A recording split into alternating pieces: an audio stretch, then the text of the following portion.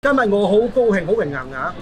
我哋今日請到Tabacalera de Garcia嘅調配大師中嘅大師 Mr. Javier， 咁啊接受我哋訪問。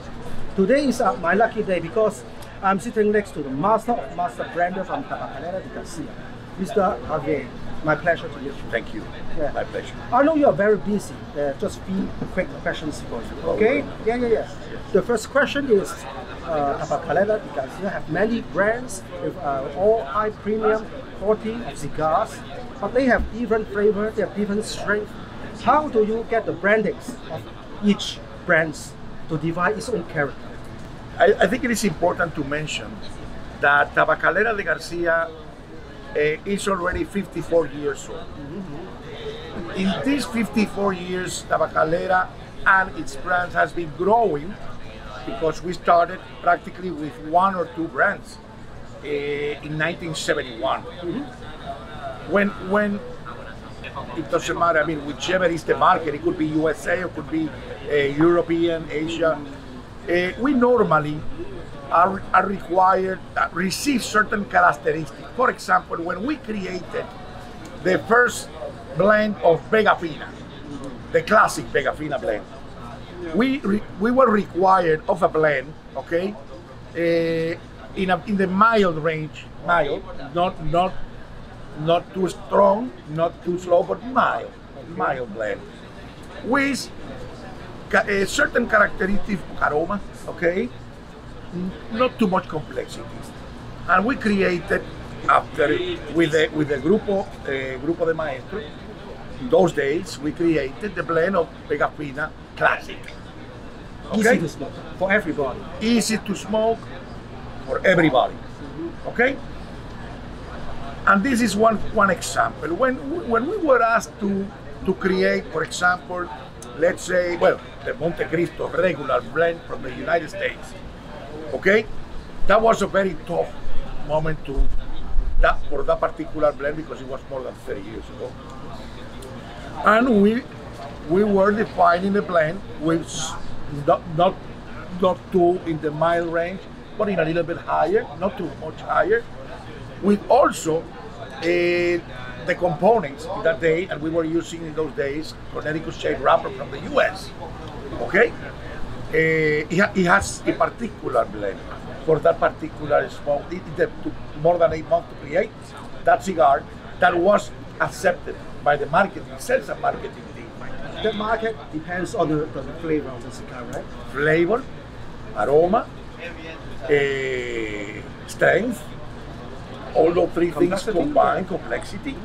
Because you are creating a cigar today, for example, even though today we have more complex blends, if we are going to make the Monte Cristo regular blend for the US market, it has to be with the same recipe as the one we started. Because the smoker of Monte Cristo regular brand, when he's going to buy that cigar box, he's expecting Some flavor. the flavor, the aroma, the strength that he's been smoking for many years. Oh yes, of course. And that is why it's important for the factories to maintain the consistency of the brands that are already created, you know, full body, or, you know, that is a different creation. But everything depends in what the market is requiring in the moment. Okay. Sorry, an ad hoc question. Yes. You're talking about consistency. You produce 4 million cigars, 40 million 40 per minutes. year. Yes. What's the secret to keep the consistency? I just went to the Tabacalera factory. You use a lot of scientific methods to do the consistency, right? The consistency starts with the tobacco, with the leaf tobacco that you are buying every year from the tobacco growers, from the regions, from the areas of those regions. You have to keep as traditional as possible. We have to also have a minimum 2 years of tobacco inventory in the warehouse, okay, to make, with that you can keep producing cigars if you have a year that the crop was no good, okay? But at the end, okay, with those tobaccos that were bought and were aged for that particular brand, those tobaccos are aside. okay? Control. Control. And the people that makes normally those cigars, we try to maintain, not to shift it from any other, try to maintain the consistency also on the team that is making the cigar. Okay, so the less things that you change,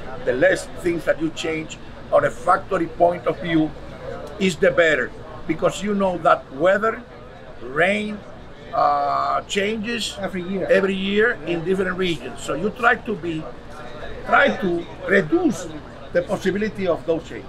That's the master brands like you to do. Consistency every year. Every year. Control. Yes. Yes. Second question. If I am a cigar beginners, yes, and this is my first time to see Tabacalera de Garcia cigar, what would you recommend? What brand or what Vitolas do you? Yes. I will recommend, as a matter of fact, it's what I recommend to someone that is asking me. I will follow the same steps that my mentor, Jose Seijas, in 1996, when I joined Tabacalera de Garcia, okay, he saw me smoking a cigar because I was starting to smoke cigars, and he saw me smoking a dark cigar, you know, complex cigar, and he said to me, stop.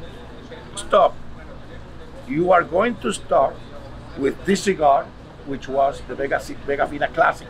It was a mild cigar, and he said to me, and it's the same thing I said to everybody, if you're going to start smoking cigar, you try smoking mild cigar, not too complex, for at least the time, 8 months, a year. One in the morning if you want, one in the afternoon, after the coffee, if you drink coffee. If not, one in the morning, one in the afternoon. You have to develop your palate. If you start with a strong cigar or something that you are not able to manage, you are going to get frustrated. Okay, so the best thing is to get you have to get prepared. Is try to from the mild side to develop your palate. Okay? Level to level, even level. And then you go easily through the years. You go and you're going to be making new trials. You know, that's the way I did it, and the way I recommend. Very logical. Very logical. Yes. Yes. The first question is very personal. If today is the end of the world, or you just cast to the island, yes, you can only pick one Tabacalera de Garcia cigar. What will you pick?